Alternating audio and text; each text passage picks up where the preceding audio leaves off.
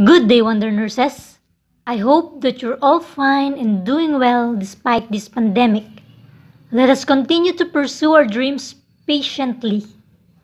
Today, we will compare the difference between rheumatoid arthritis and osteoarthritis in terms of their causes, key manifestations, diagnostic procedures, and management.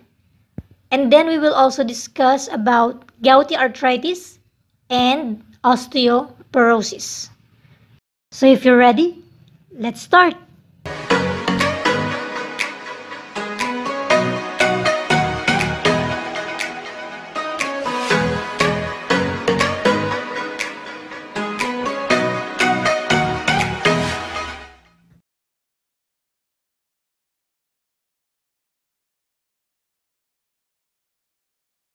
Rheumatoid arthritis.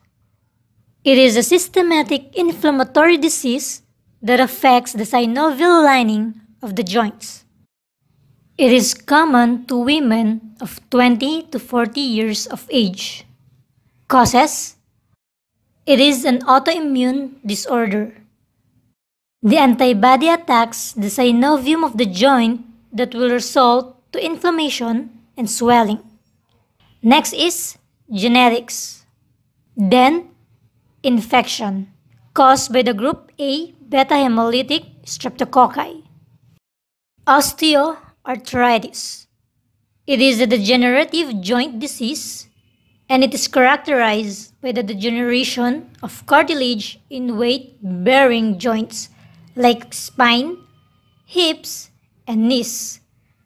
This narrows the joint spaces, causing the bone to rub together, which results to pain and limited joint movement. It is also a localized inflammation. It is common to male of 30 to 50 years of age. Causes: aging, since it is a degenerative disease. Lastly is obesity. Key manifestations of rheumatoid arthritis. The earliest sign is morning pain and stiffness. This is due to the decrease in the synovial fluid caused by the synovial membrane inflammation and damage. To relieve the pain and stiffness of the joints, encourage the patient to take a warm shower. But for acute episodes of inflammation and pain, cold therapy is advised. Then, symmetrical joint swelling. Next is inflammation of the synovial membrane is followed by the formation of pannus.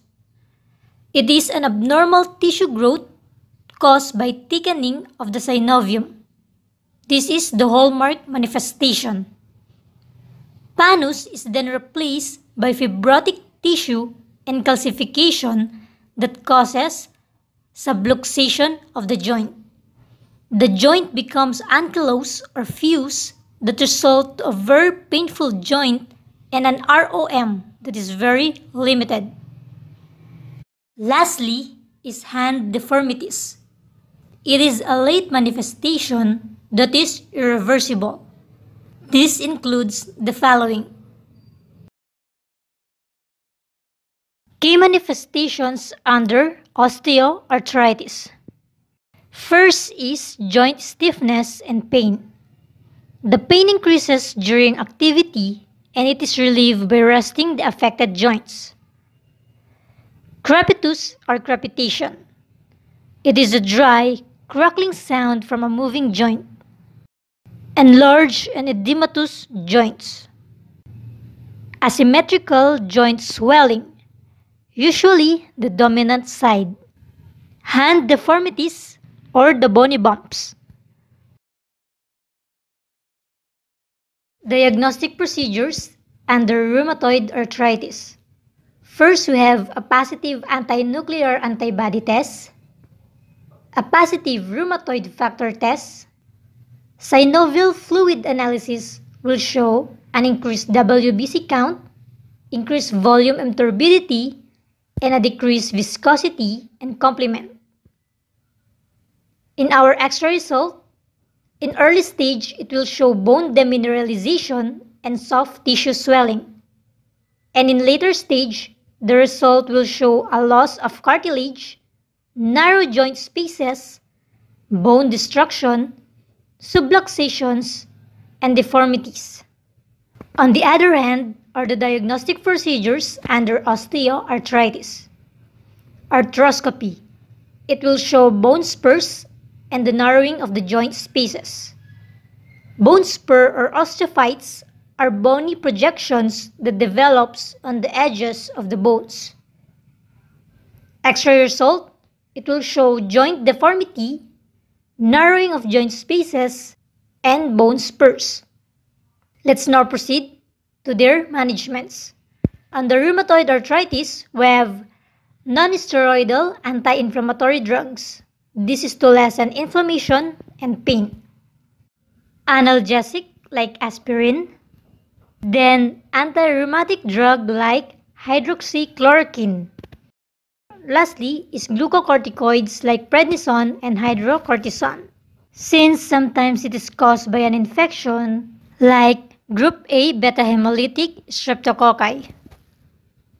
Then our management under osteoarthritis, same non-steroidal anti-inflammatory drugs to lessen inflammation and pain. Analgesic like aspirin. Next is isometric exercises. Avoid certain exercises like jogging, jumping, or lifting. These activities increases the pressure to the joints. Lastly, provide passive RRM exercises to maintain joint mobility. Before we proceed to our next discussion, please don't forget to click the subscribe button to keep you updated to our new topic. I really appreciate the support. All the best, Wonder Nurses! Let's now proceed to gouty arthritis. It is a metabolic disease due to the urate deposits in the joints, causing a painfully arthritic joint. Types. First, we have primary gout. It is a genetic abnormality that is common to men from 30 to 50 years of age and to post-menopausal women. Secondary or acquired gout. It originates from drug therapy, diet, or from a metabolic causes that is not genetic in nature. It is common to elderly patients. Causes: genetic and an increased uric acid. Key manifestations. First, we have inflamed and painful joints. Podagra. This is the inflammation of big toes. Tophi is the deposition of monosodium urate in the soft tissues, synovial tissues, or in bones near the joints. Diagnostic procedures: an above normal serum uric acid level. Arthrocentesis will reveal the presence of monosodium urate monohydrate crystals in the synovial fluid taken from an inflamed joint or tophus. The X-ray of the patient with chronic gout will also show damage of the articular cartilage and some chondral bone. Management: low purine diet. Encourage to increase oral fluid intake. Anti-gout medications like colchicine to decrease the inflammation and allopurinol to prevent uric acid formation. Uricosuric drugs like probenecid that facilitate the excretion of uric acid. And lastly, non-steroidal anti-inflammatory drugs to lessen the inflammation and pain. Let's now proceed to our last topic, osteoporosis. It is a metabolic bone disorder. Bone resorption is faster than the rate of bone formation, causing loss of bone mass and density. The affected bones loses calcium and phosphate salts, which makes it porous, brittle, and vulnerable to fracture. It is common to elderly, and postmenopausal women due to the decrease in estrogen level. Causes: decreased hormonal function, negative calcium balance, and lifestyle. Under this is sedentary lifestyle. It also includes smoking, alcohol, caffeine, and excessive steroids. This decreases calcium absorption.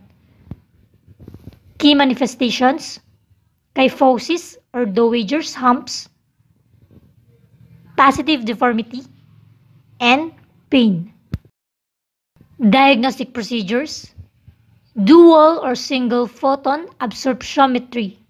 It measures the bone mass, which can facilitate in the assessment of the extremities, hips, and spine. The X-ray will also show the degeneration of the bones. Management: a balanced diet that is high in calcium, vitamin D, and protein. Physical activity like walking is advised. Supplements like vitamin D and calcium carbonate. Hormonal agents like conjugated estrogen and calcitonin. Lastly is anti-osteoporotic drug like alendronate. Thank you for listening. I hope you learn and understand something. If you want more videos, don't forget to subscribe. See you on the next video.